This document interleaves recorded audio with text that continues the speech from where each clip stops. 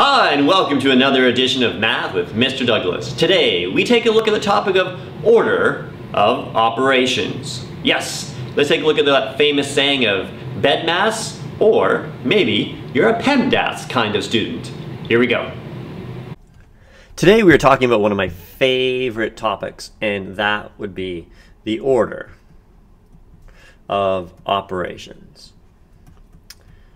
And what I really love about the start of this lesson is it's going to quickly tell me where in the world you're from. So if I asked you, do you know a saying about order of operations? Really quickly, kids will say one of two things. They will say BEDMAS, or they will say PEMDAS. And maybe I've also heard of BEDMAS as well, but these are the two really popular ones. And as some of you may or may not know, is that I'm from the wonderful country of Canada. There's my little crazy maple leaf, very sketched. There we go. So this is Canada. There's my flag. There we go. There's Canada. And if you're Canadian, you went probably with BEDMAS. But if you are from the lower country below Canada there, you use PEMDAS. So a lot of Americans will use PEMDAS. I heard BEDMAS from a lot of people from Europe. So that's really, really interesting. It does the exact same thing. So this is going to tell you, this is kind of the rule. So B stands for brackets. The equivalent is parentheses. It's much harder to say, and it also sounds a lot cooler, but brackets. E is the same, which is going to be exponents. And then you can see the M and the D are both switched, but they mean the same thing, and we'll get to that in a second. So multiply and divide. Multiply and divide. And then A and S are exactly the same. It just basically means add and subtract. Okay. So now that we have that, we need to add a couple things to this. There are some ties. There are some ties. We have two ties. Dividing and multiplying is a tie, as well as adding and subtracting is a tie. So these ones all tie, which means even though you see multiply perhaps come before divide and add come before subtract, it actually is a tie. And we have a rule for when there's a tie. So this is the tiebreaker. And we all have tiebreakers, right? You guys know about tiebreakers in life. The tiebreakers is very, very simple. The tiebreaker just says you need to go left to right. So if you see two things multiplying or dividing, you have to go left to right. However, there is an even more special rule. Super special. It's super special. I'm going to put it in blue. And it's called the DPP, which breaks the rule. So D, that's a horrible D, isn't it? There we go. Let's just start this over. It's called DPP. D, D, P, P. Okay. So DPP, and what does it mean? It means division, priority, principle. Not principle as in like your school principal, but your principle. The division priority principle states that you can divide at any time to make your life easier. It takes the priority. That's really, really cool. Okay, so you got all the rules. Let's get to it of what this actually looks like now.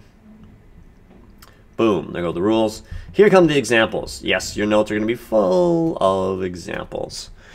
So let's start off with some nice, easy ones. 6 plus 4 minus 7. Okay, so remember, I'm going to use BEDMAS, okay? So I'm going to use BEDMAS because I'm Canadian, so I think BEDMAS is the best. And BEDMAS, this is what you do. ask yourself, are there any brackets in the question? Oh my gosh, there is a bracket. Yes. That means you need to do all the work inside the bracket first. Okay, you need to.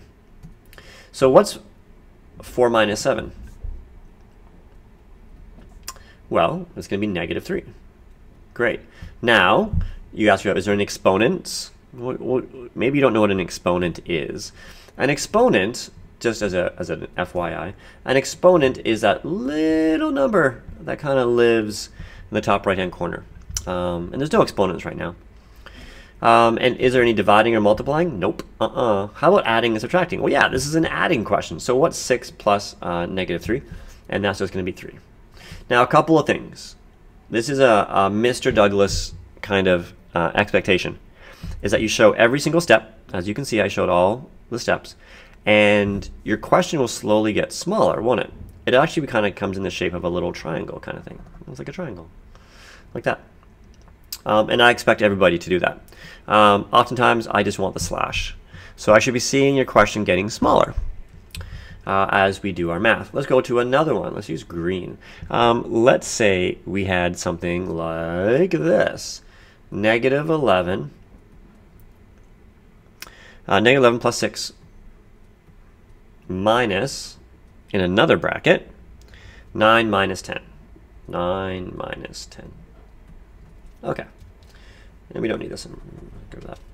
So we got two brackets going on. We're going to do the work inside the brackets first. So what's negative 11 plus 6? That's going to give us negative 5.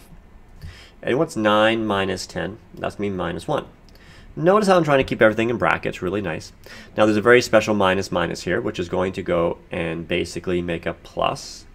And what's negative 5 plus 1? That's going to be negative 4. Everything got smaller there. Okay, well, those are looking not too bad, aren't they? Not too bad. Let's go and do some more examples. Boom, here we go.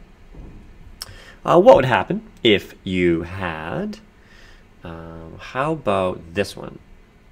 6 times 9 plus 1. 6 times 9 plus 1. Oh, okay. Well, remember, again, we're using BEDMAS. Are there any brackets? How about exponents? Nope.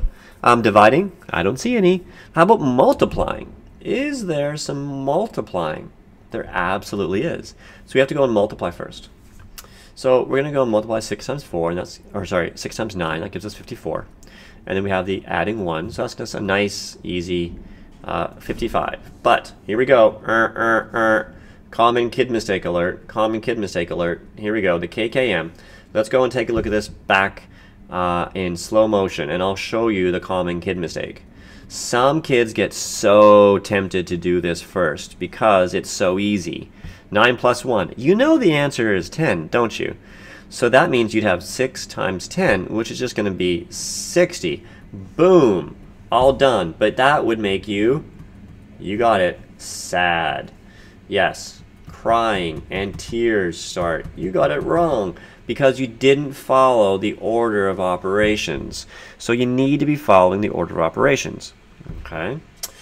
Let's continue, shall we? And that was really an important thing. So don't get tricked. Sometimes math teachers will try and trick you. I don't know why we try and do that to kids. That's just not nice, is it? Okay, now more examples. More examples, Mr. Douglas, more examples. Well, let's try this one. So let's try the good old 9 minus 4 times 15 divided by 3. Okay, and again, we're following BEDMAS. Are there any brackets? Exponents? Nope. Dividing? Yes. And there's also multiplying. So what did I say about multiplying and dividing? Multiplying and dividing, I said, was a tie. And the tiebreaker was you're supposed to go left to right. You don't need to write that down. You've already written that down, right? Left to right. So if I saw multiplying here and dividing here, it's a tie. I'm supposed to go left to right. However, there was the DPP. The DPP And it said division priority principle, which means you can divide at any time. At any time, and it makes your life easier. I want you to think about this right now, and hopefully this will make more sense. If I went left to right, I would have to go and multiply 4 times 15. Now 4 times 15, 60, is not easy to do in your head. So watch what happens when I go and I divide first. So I'm going to go and divide first. And I'm going to divide 15 by 3. And that's going to be positive 5. Oops. There we go. Let me just rewrite that. So it's going to be positive 5. So it's going to look timesing by 5. There we go. Now this becomes a lot easier. Now this is 9 minus 20, which is going to be negative 11. That was a lot easier to do. When you get to go and divide first, it's going to make your life easier. And my job is to make your life easier. So do always try and look for that. That's really, really important. Now, we've talked about the brackets and exponents and things like that. So what if you had 7 plus 3 squared minus 9 times negative 2? Okay. So, good old BEDMAS. There is a bracket, but nothing else is going on inside the bracket. And there is an exponent. So now you're going to have to go and do this. So we'll do this part. This is 3 to the power of 2, which means 3 times 3. So we end up getting this. 7 plus 9 minus 9 times negative 2. Again, we're going to do our multiplying here. Now this is an interesting one. So we're going to do our multiplying. And sometimes kids will say, is this negative 9 times negative 2? Or is this 9 times negative 2?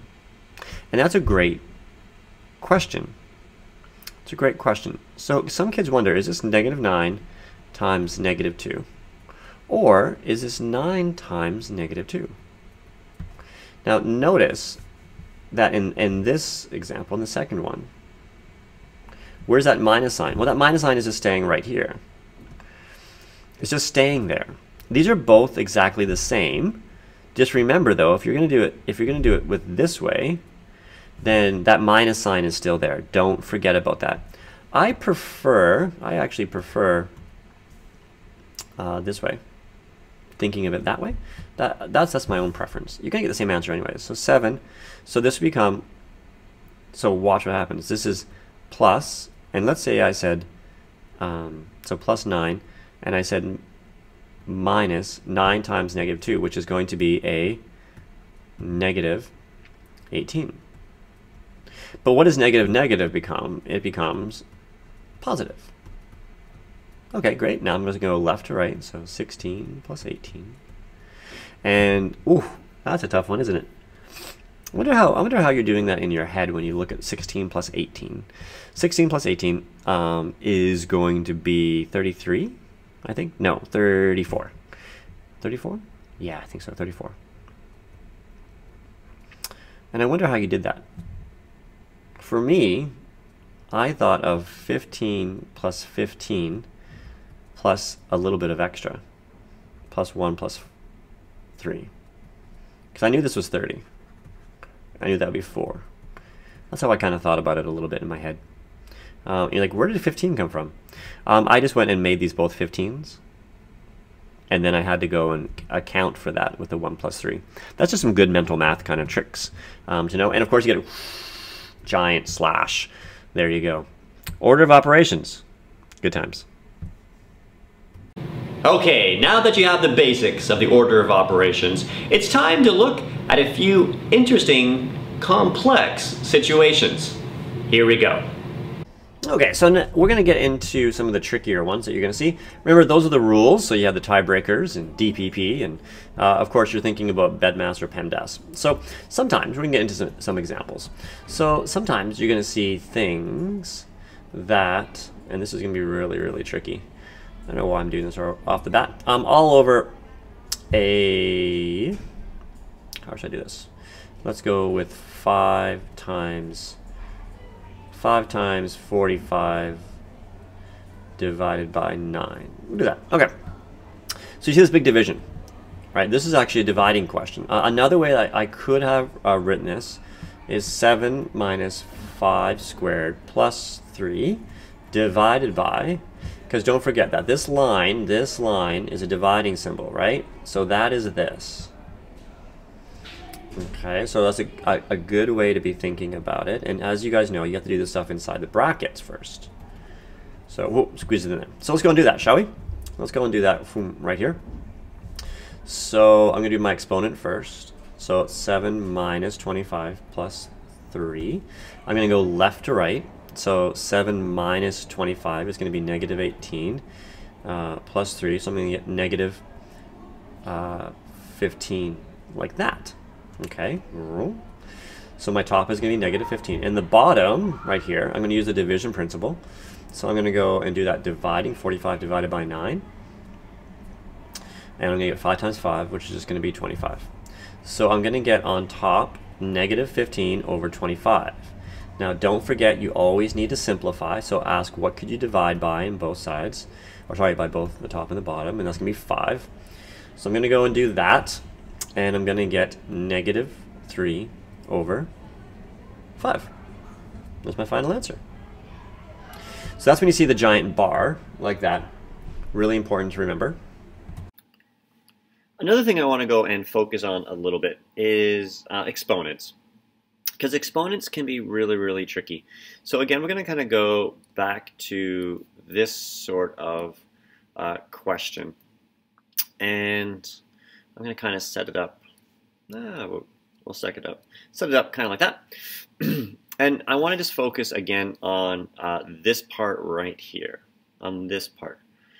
And again, this says 7 minus 5 squared.